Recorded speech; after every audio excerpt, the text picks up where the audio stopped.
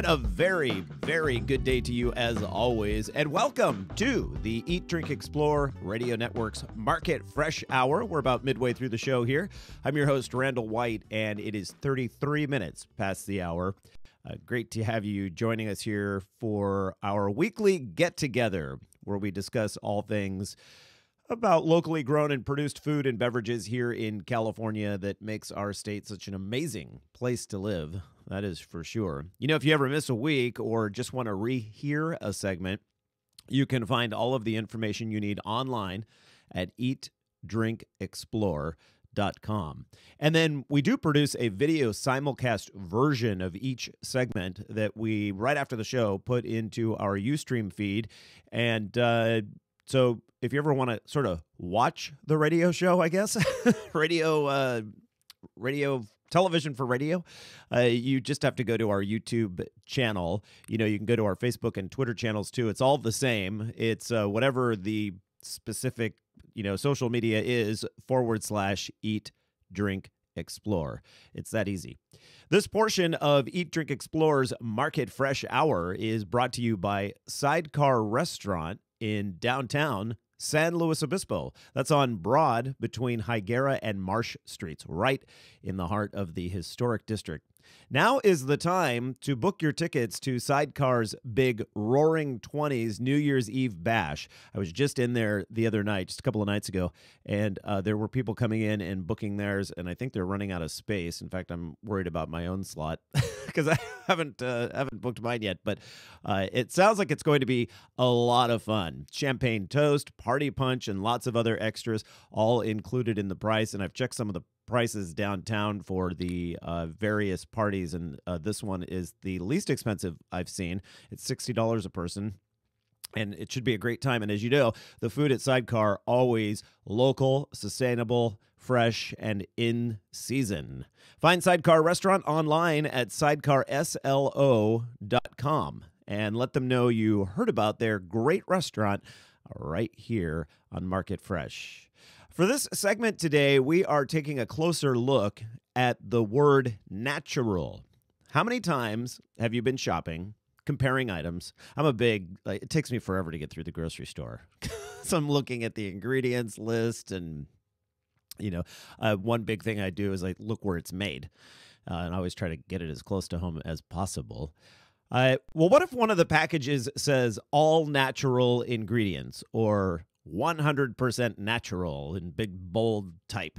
Does that make a difference to you in choosing which item to purchase? As educated as I am on this topic, it does for me. If there's two packages and both are totally equal, in organic ingredients, they're both made here in California. They don't contain, some of the ingredients I try to avoid. And then one of the packages says 100% natural. I don't know why. I just tend to sway that direction. Well, here to help us understand whether it should or not, if I'm just making a foolish choice in that direction, is Amanda Howell. She is a staff attorney with our friends at Center for Science in the Public Interest. We've had them on the show before, and just always terrific information. They're always working for our best interest. You can find them online at CSPInet.org.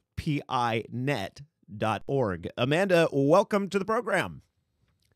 Thank you so much for having me, Randall. Nice to have you here. And Amanda warned me prior to coming on the show that she does have her puppy in the office with her. So if we hear some barking in the background, that is not a problem. We are a 100% dog-friendly show. So I have a couple of... Glad to hear it. I have a couple of dogs that are... Well, they're sleeping next to me right now, but if a UPS truck pulls out in front, who knows what happens. So I'm with you on that. Yeah. So Amanda, let's talk natural. Now, as I understand it, the word has 0 teeth. Yeah, I'm sorry to have to tell you this, but companies are hoping that you and all the other consumers out there assume certain things about natural. They're assuming that you import your own understanding. You assume things that, it's maybe healthier or eco-friendly or minimally processed or, a number of things. Unfortunately for consumers, natural has absolutely no formal definition from the FDA. Which is amazing. So, the dictionary, I just pulled it up here, terms it as an adjective, which is, I guess, how this is always used on packaging, is existing in or caused by nature, not made or caused by humankind. Now, that is the dictionary definition, but that is not the definition that could be taken to court if you were to call out some of these producers for using this label, correct? Exactly. Since FDA hasn't defined it, it can mean whatever the company wants it to mean. It can mean absolutely nothing. They can have their own definition, maybe on an asterisk on the side of the package, but we all know how few consumers turn packages around and read fine print. Yeah, I'm sort of an oddity that way. But so they could just say, well, we meant it's 100% natural that you would want to buy this product. Right? I mean, I haven't heard anything that ridiculous, but something we will often hear is, oh, well, it did come from nature. It's made from, let's say, corn or grapes. But, they're skipping that, oh, well, then we took it to a lab and put it through some highly processed processes here. And when you think about it, everything is from nature. Right. So, that's true. And where this could really get sort of hazy is in the whole GMO range, because you could say, well, this crop naturally grew from seed up from the ground. It's 100% natural, but as we all know, the DNA of that plant is not. So where do you go? The important thing to remember here is it's not even what consumers or companies say is natural. What we think FDA should be considering is, what do consumers think of as natural? Do consumers think GMO ingredients are natural? That should be FDA's focus. Otherwise, we're going to get bogged down with lawyers and the scientists. So, Amanda, that's exactly what I was going to ask you. What is the push? What is Center for Science and the Public Interest doing to persuade the FDA to make some sort of decision on this? Do you have some guidelines that you say this is what we'd like to see? Well, CSPI has petitioned FDA in the past, not recent past, back in 2006, that we'd like to see them define natural similarly to the USDA's informal definition of natural, basically saying things that aren't highly processed, processes that you could do in your own kitchen, steaming things, smoking things maybe, things like that. But right now, I work in the litigation group, and right now, unfortunately, the only really way to try and get to enforce to avoid consumer deception here is through the judicial system. So that's what we're doing right now. We've got some cases for companies saying things are natural when they contain high maltose corn syrup, maltodextrin, things like that are very clearly highly processed. Right. And so those are actually going to court right now. So perhaps it will never be the FDA that comes up with this decision. It'll be something decided by a judge somewhere.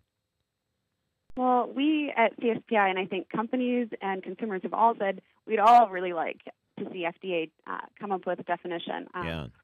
And courts have turned to the FDA saying, hey, are you going to define this? Mm-hmm. And FDA repeatedly has said, no, thank you. They cite limited resources and the complexity of the issue for why they have declined to define natural. I think in the end what's going to happen, if it does get defined by FDA, it's going to be the interested parties, the stakeholders, the industry and consumers and consumer advocates like CSPI coming together, forming a definition we can all agree on and handing that to the FDA. Amanda, you're an attorney. You're an attorney, and I've only taken in college 30 years ago, a business law class.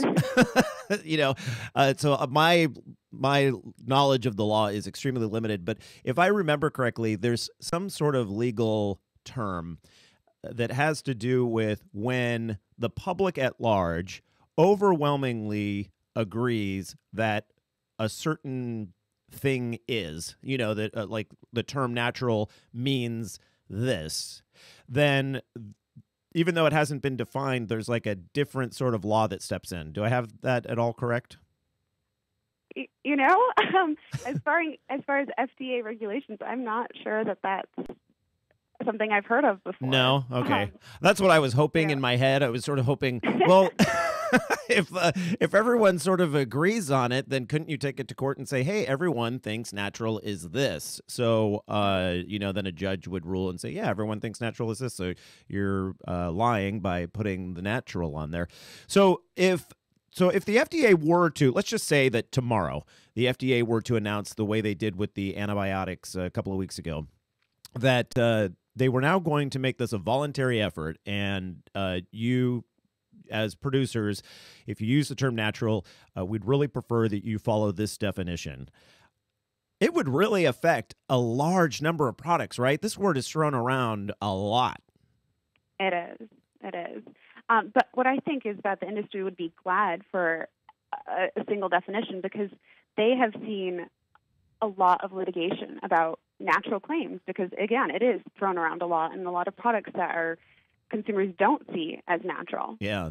Have that 100% natural slogan. So I think increasingly we're seeing industry step away from the term natural, and I think industry would be happy for FDA to come up with a definition. Yeah.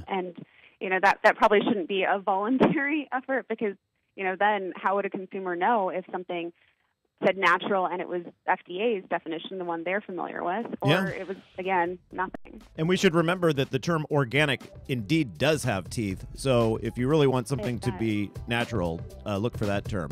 Amanda Howell, exactly. CSPI staff attorney, thanks for joining us today. Great information. Thank you so much, Randall. Take care. All right, everyone, stick around, because just after the break, we're taking a look at some small ag plots that are becoming available for your business here on the Central Coast.